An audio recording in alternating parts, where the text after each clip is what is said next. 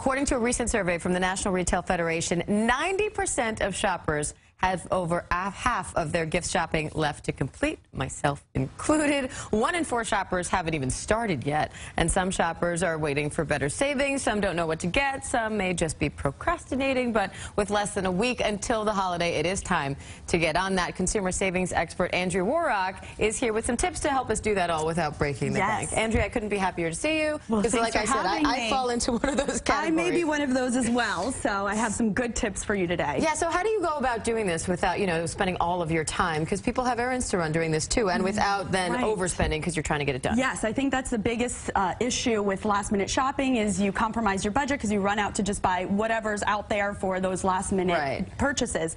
So my first tip is to seek break-apart gifts. These are value bundles that you can purchase to buy gifts for multiple people. So for instance, this Christian Siriano lotion set comes with 12 different lotions. You can break them up into maybe 4 or 3 gifts, and that's available at BJ's Wholesale Club. And they also have this really cute holiday mug set filled with Ghirardelli chocolates, and this makes 4 gifts. They're each $19.99, and so if you break apart this set, it's $5 a gift. You can buy in bulk, and it saves on those individual and gifts. then when you're at BJ's, you'll pick up your food for your celebration, your holiday celebration, so you're kind of killing 2 birds at 1 stone. Plus, they have a free membership, 60-day membership, which you can print online at their website, so you don't even have to be a member So you can hit up those big warehouse clubs like a Costco or a BJ's and kind of get everything done in one shot. Yes. And then I know Star Wars, huge popular gift, but sometimes the popular gifts can be really expensive too. Well, right now, with this last few days before the holiday season, popular gifts like Star Wars are on sale. So in fact, at Kmart right now, you're looking at saving 40% on these Star Wars toys, which are perfect for just any kid on your list. So you can't go wrong there.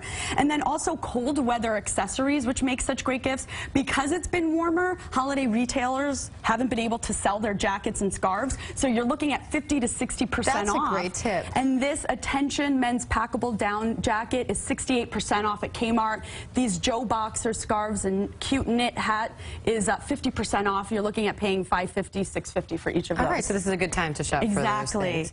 And then I know you have to get your errands done at the same time, so this is kind of a good way to mix all of it in together, Shop while you're running your errands. So when you're heading out to grab your coffee in the morning before work, Starbucks has these awesome, beautiful beans, such good coffee, these really nice reusable mugs, this limited edition Swell bottle, you can't go wrong there.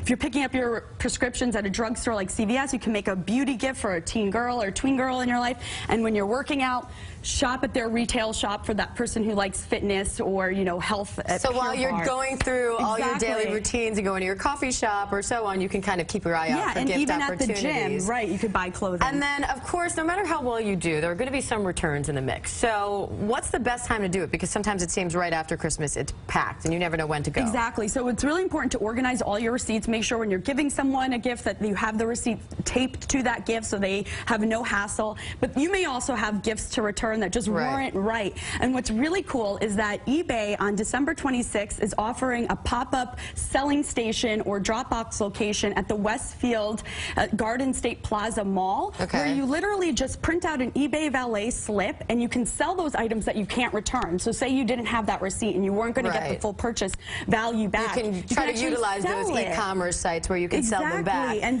then is there a good time to hit the retail stores for the things you do have the receipts for, or is it just kind of the weekend after is considered Boxing Weekend, and so there are a lot of sales, so you can plus size those exchanges by using coupons to save on top of those deals and get kind of more money back. So if you download apps like Coupon Sherpa, you'll be able to get a little bit more bang from your return. All right, Andrea, thanks so much. Great tips. Thank you. And for more information on how you can make the most of your last-minute Christmas shopping, you can head to our website at cbsnewyork.com. We'll be right back.